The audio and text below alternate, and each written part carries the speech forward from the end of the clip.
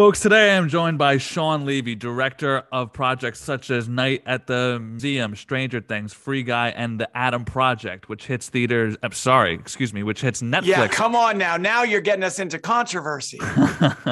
Which my brain is just starting to get back to the way that the world was, but I've got to remember that some things still do just stream.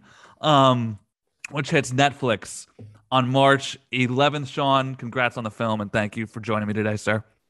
Good to be here, man. I want to start with both this film specifically and big picture. I think one of the strengths of this film, your recent work with Ryan, and your career as a whole is your ability to capture unexpected yet earned earnestness.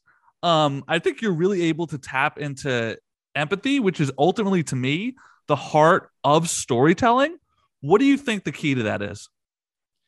Well, first of all, thank you. And I guess I always wanted to tell stories, and I've tried to commit myself to telling stories that are not simply what's expected of the genre, right? So like back when I was making Real Steel and everyone thought it was a boxing robot movie, yeah, it has some rad robots that box, but I knew I was making a father-son redemption story. Similarly, Free Guy, oh, you think it's about a video game action comedy, but no, I'm going to use this NPC idea to tell a story about personal empowerment in the midst of a dystopian world. So I'm always looking for how can the movie subvert expectations?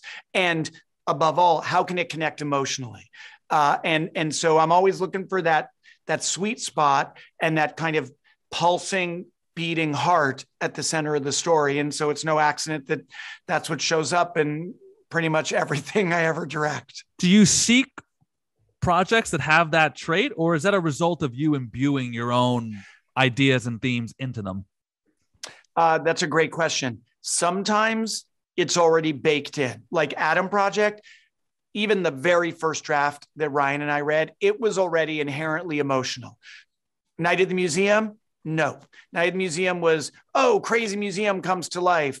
But I was like, no, this has to be about a guy who hasn't believed in himself and whose kid hasn't believed in him in so damn long. And he takes the crappiest job imaginable and finds that he's extraordinary, right? That was me injecting a resonant theme into the husk of a cool idea. So sometimes it's inherent, sometimes it's injected, but what matters is that by the time you as an audience watch the movie, it's there and you feel it, whether or not you expect it.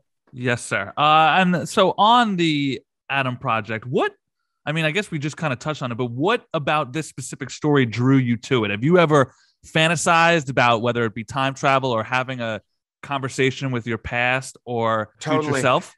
Yeah, totally. I mean, yeah. So on a general level, it was the fact that it was an opportunity to do a sci-fi adventure that was decidedly more emotional than cerebral. So on a broad scope level, that was very appealing to me. But on a very specific level, I don't think there's anybody who hasn't at some point or another wished they could go back and better understand their own history, their younger selves, their parents, and make peace with that history. So whereas a lot of time travel movies are about save the world, Adam Project is really about one man saving himself.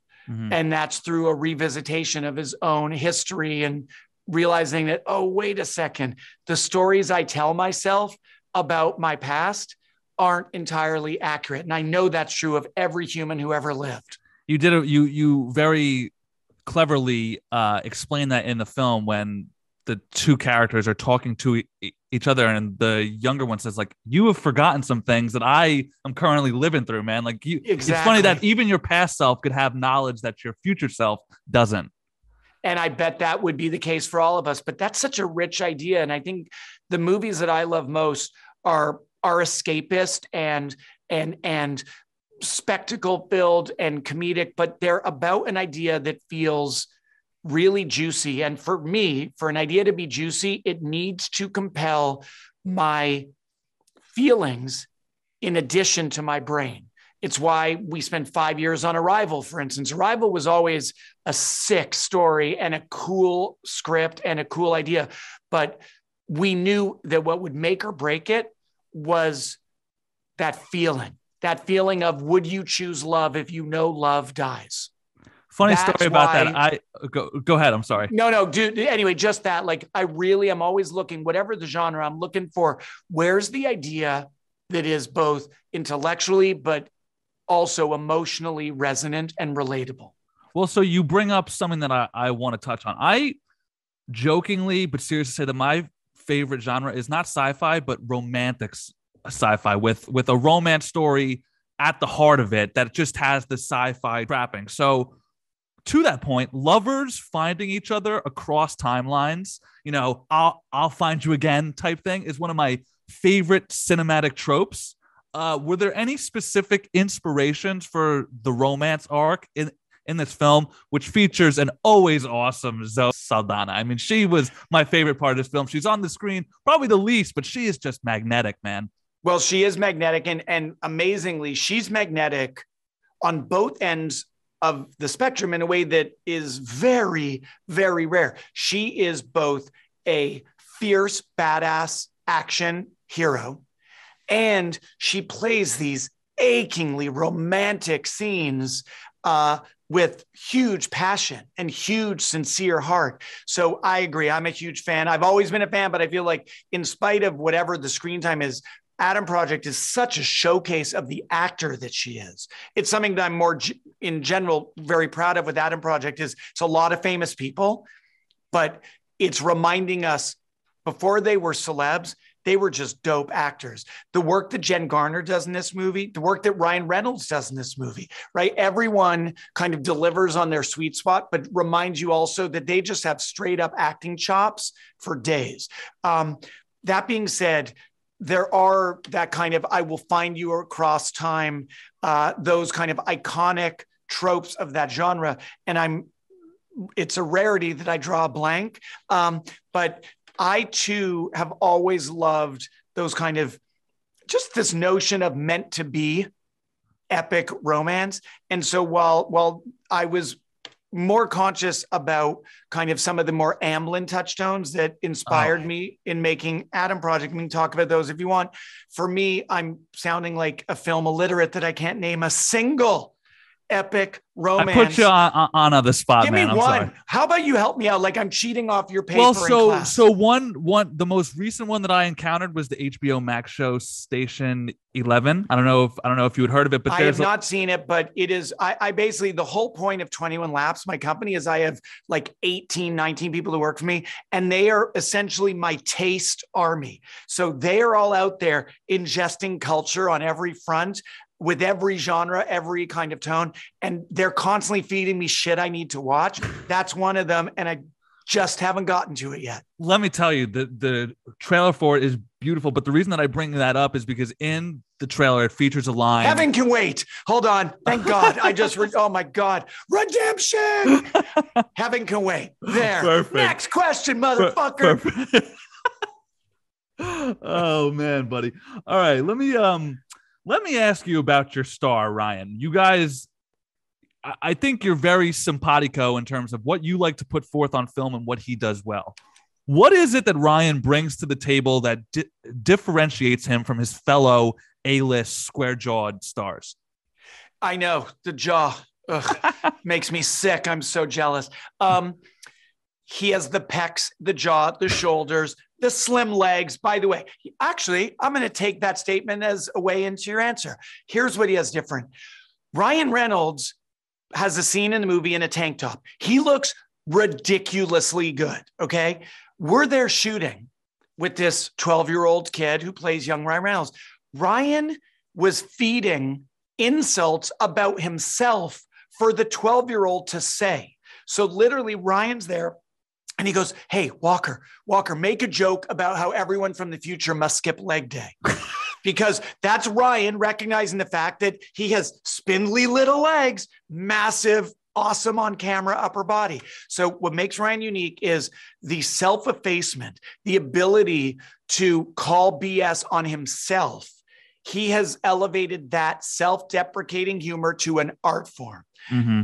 Also, as an addendum, he has a sweetness to him that is so palpable, whether it's in Definitely Maybe or Proposal or Deadpool or Free Guy and now Adam Project. There is the funny, there is the square jaw handsomeness, but there is a sweetness to him that for me is reminiscent of like a Jimmy Stewart fundamental goodness. And I think it's interesting because a few people have mentioned that Free Guy and Adam Project, there's almost like a Capra-esque kind of fable quality to both.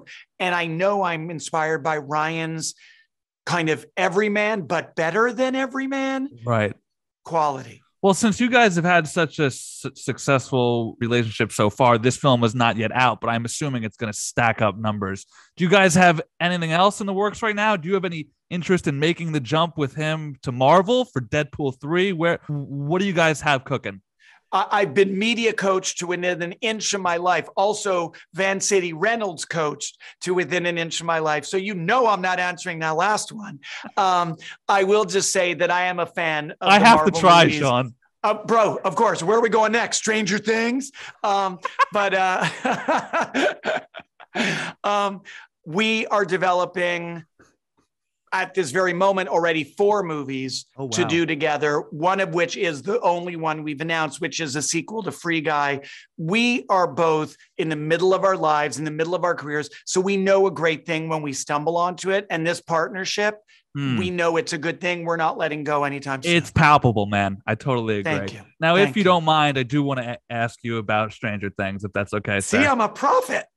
Talk to me about the continual process of upping the ante without overindulging or jumping the shark, whether that be in terms of Eleven's powers or the monsters that they have to face. And how does that bear itself in season 4? I will tread carefully with my words. You will definitely see an escalation in season 4 in terms of scope, challenges, character depth. Cinematic scope is almost incomparable to what we've done in the prior 3 seasons. But the thing about the Duffers that I have always recognized as their superpower is that, yes, are they genre wonk nerds galore? Hell yes. Are they getting to play with every toy any movie nerd could ever dream of? Hell yes. But they have always understood that the actual special sauce of Stranger Things is the heart of these characters and the connections between them. It's an anthem to outcasts. And the brothers are coming from a very sincere and authentic place and telling that story. So they know, and I'm around to remind them of this if they ever forgot, but they never need my reminders. We can go bigger, but we gotta always anchor in to our superpower, which is the heart of these characters and these relationships. So I think that's what keeps us from losing our way or jumping the shark, is balance the scope with the intimate. And the Duffers have a phenomenal intuitive sense of how to do that. All right, Shawn. So one more before I wrap up, and I hope for the short time that we've talked, you've gotten a sense of who I am as a guy. So trust me when I say I'm not trying to gotcha here. I think it's a genuinely viable thing to ask. Given what's, and if you want to skip it, go ahead. Given what's going on in the world right now, I was wondering, do you look at season 4's Russian setting differently? Do you think it will register with audiences differently given the new context that we all have?